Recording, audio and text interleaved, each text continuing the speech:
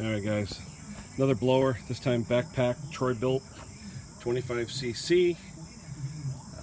Pretty simple little, I call these a kid's backpack because they're about as big for a child to carry.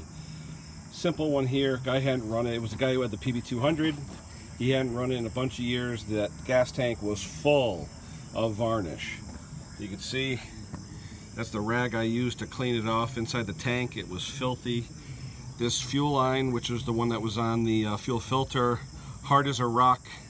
You know, the wrong lines were used. The fuel filter, look at that, it's all trashed.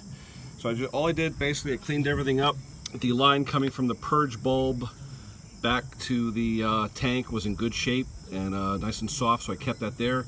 I used some Echo fuel line going from the gas tank up. I got my stash of fuel lines, fuel filters. I keep all different lines, all different filters. So I picked out some Echo line, I cut it up, I put it in, and it took me probably 15 minutes altogether. The cap was really messed up. You could see the duckbill valve in the cap. There's usually a ceramic piece right here that blocks off fuel flow if it ever comes out of the duckbill. That was missing, but the duckbill is still working. So I took that out, full of varnish, cleaned that off. Let's see how she runs.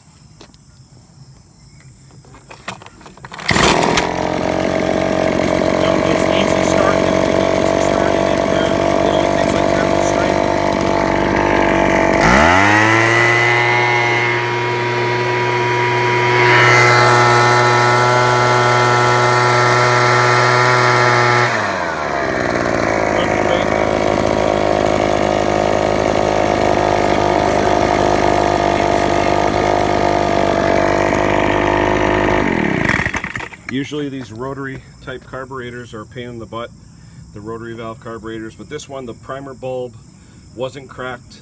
I did not, here's a tip for you guys, a good tip. If you're ever working on one of these, before you do anything, don't press this primer bulb.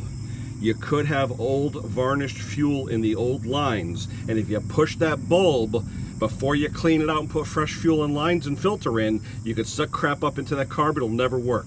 Do not press this bulb until all new lines are in and all new fuel is in the tank.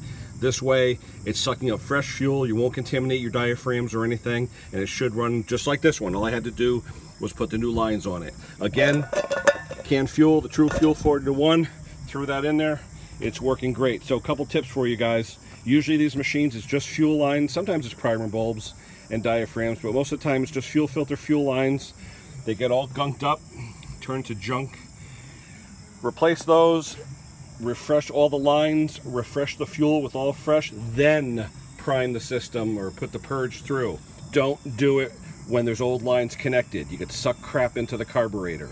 So always refresh everything, put fuel in, put lines in, put everything in before you use that primer bulb. Okay guys, that's the tip for today. Hopefully you guys can take advantage of it. Like, subscribe, tell your friends. You guys want to see anything else, let me know. People are dropping off stuff every day, all kinds of stuff. So hopefully we get some good content coming up. All right guys, that's it for now. Talk to you soon.